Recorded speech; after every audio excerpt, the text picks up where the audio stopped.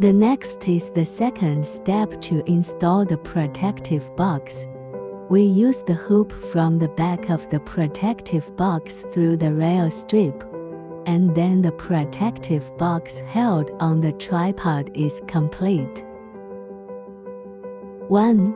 The power adapter is used to power the data logger. 2. The RS485 to USB converter and the male connector are used to test sensor communication.